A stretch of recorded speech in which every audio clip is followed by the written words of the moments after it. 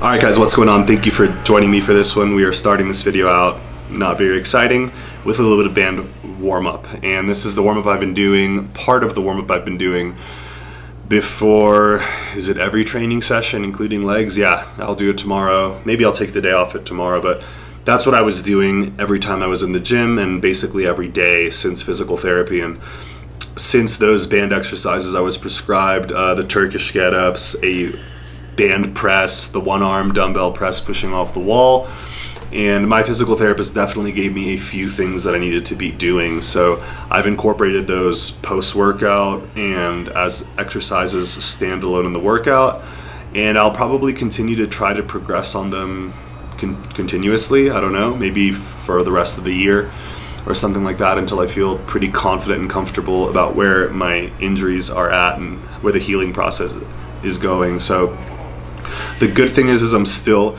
able to do my vertical pulls, and now I'm doing horizontal pulls as well. I was very scared to do these in physical therapy last Monday. It's been like 10 days since I've done barbell rows, but it just felt so sketchy, and my therapist felt confident in my ability to do them, but I knew that it was really pushing it. So I wanted to push and do some dumbbell press and really focus on what I wanted to do, and pulling was something I could let wait. So I've let my rotator cuff heal enough since that week and a half ago PT session, and I've incorporated a lot of things on my push day, and I'm really pushing legs as well. So I'm feeling like I'm pretty good on my recovery. I could be lifting heavier and training for more strength, but for now it's just focusing on what I can do and doing it to the best of my ability. And so let's touch on that on these barbell rows. So I guess you can call these a pendlay row, but my problem with rowing is I never really know what angle to have my knee at. So if this is the view from the side, sometimes I end up at like a 45-degree angle, and it doesn't really let me clear my knees with the barbell. So as you can see here, if you watch, I'm doing okay here at the end, but I start with way more bend in my knee than I finish. So that was me trying to fix it, and it's not gonna happen with the barbell that close to my body. So on this set, I let the barbell unintuitively, because I never do this, I let the barbell roll away from me just a little bit. And when I let the bar roll away from my shins, it was easier to clear my knees because I was no longer pulling and then hitting my knees. I was starting away from them and just pulling past them into my waistband. So I don't recommend ever letting the bar get away from you when you're doing a pull or a deadlift or anything, but when you're relearning a movement and you have a lot of pull into your shins and lean back ingrained into you from deadlifting, those movement patterns, those cues, this is more of like a stiff leg deadlift or a much weaker type of position where you're going to train your muscles and your posterior chain slightly differently. So here I'm still trying to work on where to put my legs. You're still seeing my glutes do a lot of work, and I want to try to eliminate that. So this is only getting to 100 pounds right now. We ended up going to 110 pounds, which is pretty cool, but not setting any strength records, but it's really the form and the volume that I can work with right now. So here is exactly where you want to be. So my knee, hip, whatever, my knee joint is more at like a 75-80 degree angle. Sometimes I was at 45 and my knees would be in the way, and I'd only feel it in like my lower back, maybe lower lats if I'm lucky. But here, having the barbell away from me, I'm able to pull in a straight line towards my waistband. And I've never done that before without bumping my knees or having to like bow or flare my legs open to clear my knees. You don't have to do that when you do a more stiff leg approach. So just be careful, cut your weight in half or warm up and try to do this type of technique, but never roll the bar away from you and put your back in a more bent over position and be like, oh, let me see what I can do. That's a new pattern you should learn. So if you get hurt doing that, you probably had an injury coming, because it's very simple to lower the weight and try a new form without just expecting that you'll be able to do it. So after those rows, we did some shrugs, 3 sets, and then got into the seated row. I wanted to do the seated row with 2 individual handles because I felt like that would be best. So I'll revisit that machine or that seated row without such a bad camera angle, and I'll show you guys the pulling with 2 hands, because I don't recommend rowing ever, unless it's like a free cable or a very, very free motion, and machines don't allow for that. Smith machine doesn't allow for that. Even the barbell doesn't allow for it that well. And I find the dumbbell is probably the worst because it's so big it gets in your way, and I think people get injured trying to work with a dumbbell on the rows, especially big dumbbells, because they're just too bulky. They can't clear your rib cage, they can't clear your hip, they can't clear your gut sometimes, your tricep can't clear your lat if you're big.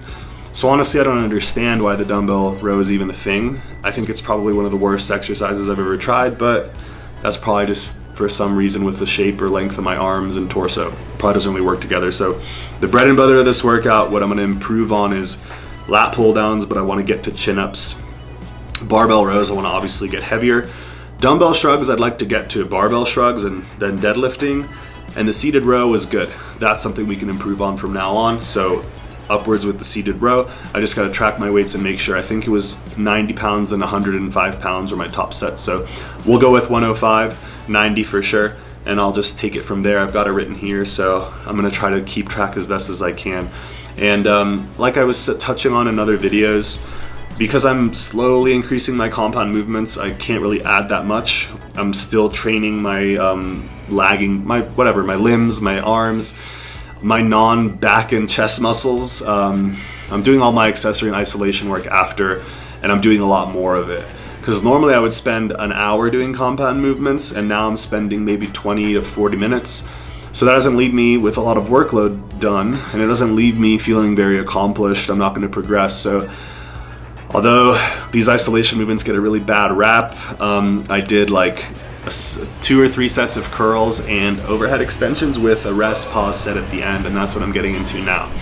Rest pause is something that was popularized with the dog crap method of training. I think it's Dante Trudel or someone related to him. And in the dog crap training methodology, I think they introduced rest pause, which is kind of just like going to failure and resting 10 to 30 seconds instead of taking a break from the entire set.